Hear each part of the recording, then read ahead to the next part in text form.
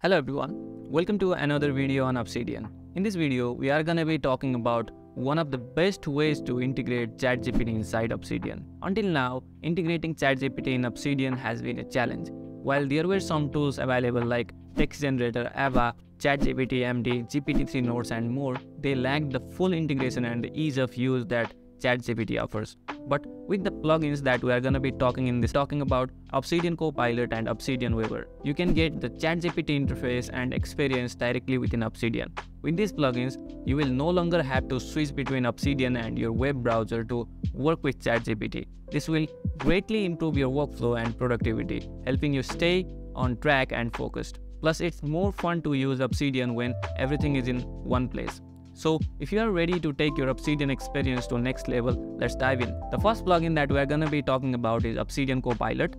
It is a ChatGPT integration in Obsidian and it has been recently released 3 days ago. And currently this plugin is in beta version, so it is not available in Obsidian's community plugin library. So you'll have to install this plugin manually. So let's talk about how you can manually install this plugin in your Obsidian world.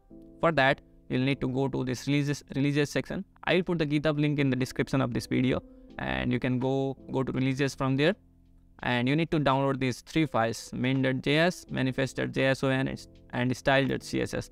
So let me download these 3 first. Let me go to my browser and copy these 3 files. I'll just cut them. Now you need to go to the vault where you want to install this plugin. So this is the vault where I'm installing Obsidian Co-Pilot currently. So I'll go to .obsidian folder over here. Now go to this .obsidian folder, go to this plugins and create a new folder here called as Obsidian Co-Pilot. I'll just write Obsidian Co-Pilot and now move these 3 files into this folder.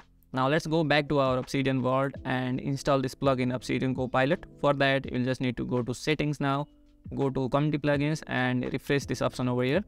And you will see there is an option for Co-Pilot. Now you just need to enable this option. And if you go to settings, there is an option to set up your OpenAI API key. For that, you just need to click on this link. If you don't have an OpenAI account, then you will need to create first. And if you already have, you can directly create a new API key from here. So I'll create a new API key and name it A, create it, copy this, and now I'll go back to Obsidian Co-Pilot setting and I'll just paste it here. Now there is a default model here where you can select GPT 3.5 or GPT 4. These are the models that you might want to use with this ChatGPT integration. Currently, you can only use GPT 4 model if you already have access to GPT 4 in OpenAI. I don't have that currently, so I'll just select GPT 3.5. And here are some parameters that you can change. Temperature, where default is 0.7. Higher values will result in more creativeness, but also will result in more mistakes. Set to 0 for no randomness. And there's a token limit where you can set up maximum number of tokens to generate. And the default is 1000. And conversation turns in context, which means how many previous conversation do you want to include in the context when you are talking to ChatGPT from Obsidian. So this is all about the settings of Obsidian Co-Pilot.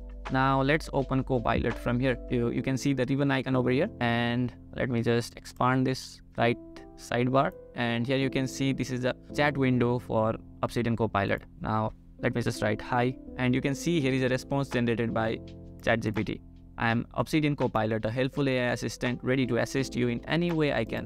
What can I help you do? What can I help you with today? Now let me just write another question. What can you do for me, so that I can show you what are the different features available within this community plugin. So here is the answer being generated by AI, and you can see how fast the response is. So let's talk about the first feature of Obsidian Co-Pilot. The first feature is that you can chat right inside of Obsidian. You don't have to move into your browser. You don't have to switch between your browser and Obsidian app in order to access the AI. The second feature is you can use GPT-4 model, and this is only possible if you already have access to the API keys for GPT-4 model. And the third feature here is you can easily copy these messages. So let me create a new file here, and you can see I can copy these messages directly with one click. You can not only copy these messages, but you can also save the entire conversation as a note. Let me show you. You can see here is an option to save as a note. Now if I click on save, you can see this entire conversation is saved as a note. And if I go to here, you can see this is saved as chat 2023, this time is added over here. Another feature that I really like is this feature where I can use my active note as context. So let me open a note here, be grateful. Okay, this is a atomic note from my original vault, my personal second brain vault. Now I can use, okay, let me just create a new conversation over here. How do we need that? By clicking on this option, new chat. Now I'll use this active note as context. Okay, and you can see that the AI has already read this note titled be grateful. So I'll just ask this to summarize in 2 sentences. If you have long notes, you can use this feature where you can have conversations with your old notes.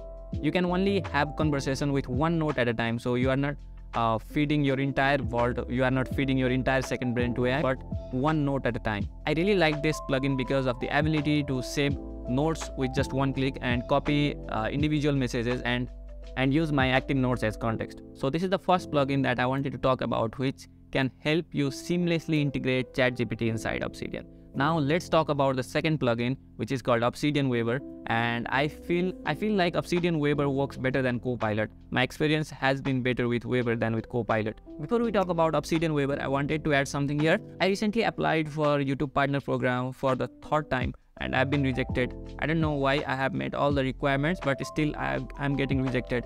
So if you want to support me in my creator journey, if you want to help me support financially, then you can do by the Patreon link that I'll provide in the description. But anyways, thank you for watching my videos. Let's get back to Obsidian Weaver. So let's talk about Obsidian Weaver plugin. You'll need to set up the Weaver plugin exactly the same way we set up a Co-Pilot. It is also currently in beta, so it's not available in plugin library. So you'll just need to install it manually. You'll need to go to releases from here, and you need to download these 3 files which are inside this drop-down menu: assets, main.js, manifest.json, and style.css. Once you download these files, you'll need to move them inside your .obsidian plugins and then create a new folder called Obsidian Weaver and move these 3 files inside there. And you need to enable these options from your settings. Go to Community Plugins, and over here you will have this new plugin Weaver, and you'll need to enable this. And if you go to settings, you need to add the API key from OpenAI, which we have generated previously, and you can select the 3 models over here: GPT 3.5 Turbo, GPT 3.5 Turbo 0301, and GPT-4.